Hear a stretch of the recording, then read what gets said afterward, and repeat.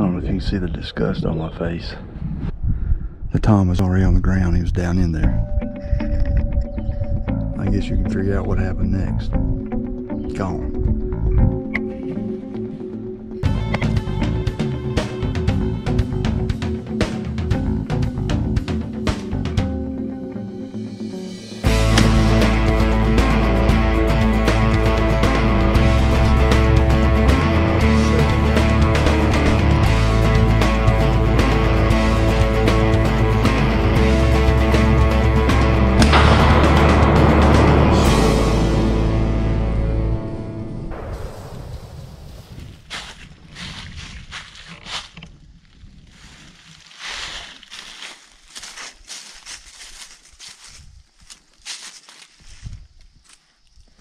Okay, I made it into Kentucky. It's a little after 3.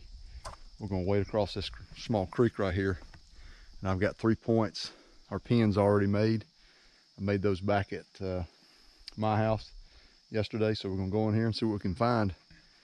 The gun season, I think there's a quota hunt this weekend. It opens this weekend. So we're in Kentucky the week before the gun season. And this is supposed to be a pretty good spot in here. So I've never hunted in here before. So like I said, I dropped a few pins. We're gonna go scout, find the freshest sign, and try to get set up.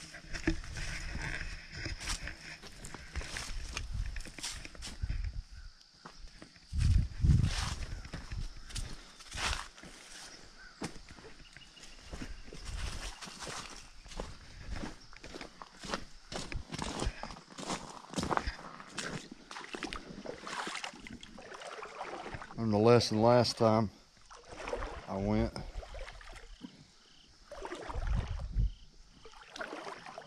I didn't bring my rubber boots. Ended up having to take my shoes off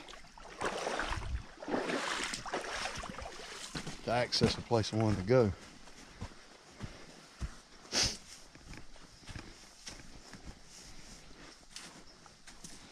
We got deer tracks already here. But someone's in here. And I don't, obviously this is public land or game lands. It's actually a WMA. So I'm just gonna go to my pins. Like I said, I'm gonna scout for the best sign, get set up.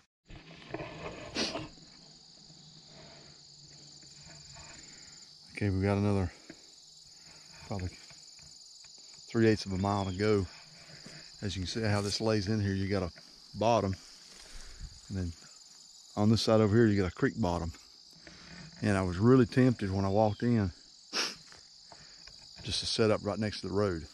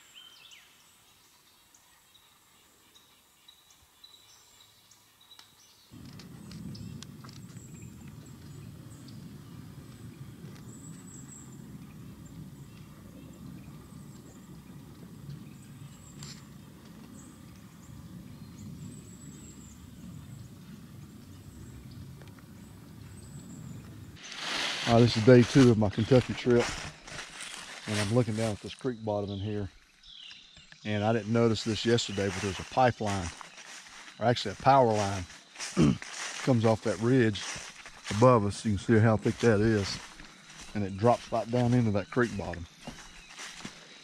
So I'm thinking about moving. I'm gonna hang in here another day or two in the current setup. I did some scouting today, found some fresh tracks in there, but I'm still sitting on the freshest buck sign I've seen.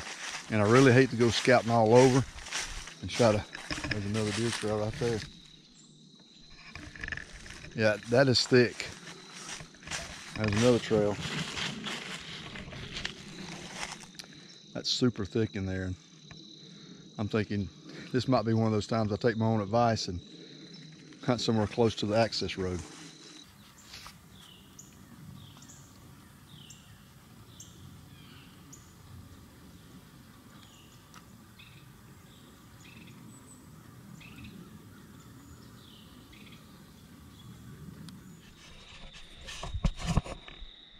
All right, shooting light's pretty much over for the camera anyway. So I'm heading back under this stand 3 times. I haven't seen a deer out of this stand. So as you can tell, I've got my stand on my back. It was 1.1 miles in here. So I'm gonna go to another spot, get it set up, and hopefully we'll see something, Lord willing, in the morning. That's the thing about hunting, out of state, in state, you just gotta stick with it. It's like, I talked about the October lull. Depending on where you're at, I'm in WMA. There's no food plots in here that I'm hunting, and you're just hunting natural vegetation, natural forage. It makes it a little bit more difficult, and then you gotta look at the buck doe ratio and the buck density, so those things come into play. But it's just being out here, you just gotta be able to enjoy that part too. But the main goal is to kill something. So we're gonna move this stand, and I'm gonna go to another location.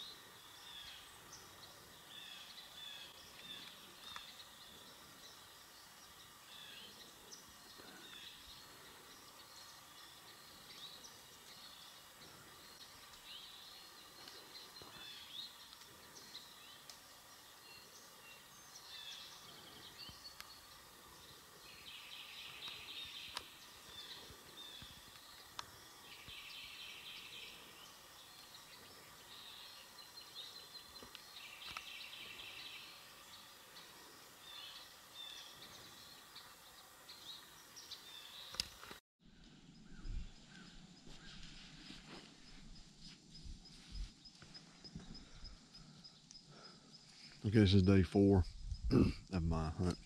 Day 4, day 3? Day 3 of my hunt in Kentucky. And I had planned on coming in on Monday. The weather was bad, it was rainy all day Monday, so I had to wait until Tuesday. Now I gotta get back. Got some things I gotta do. So I got a 3-day hunt in, and I basically saw 1 deer while I was on the stand. Now I saw 2 more coming out.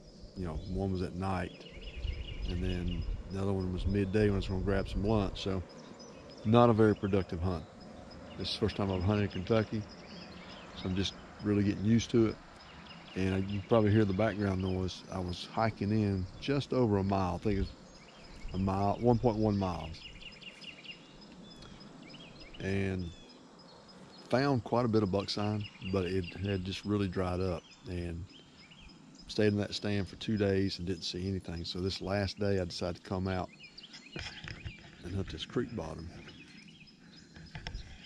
But as you can tell, it's really close to the road.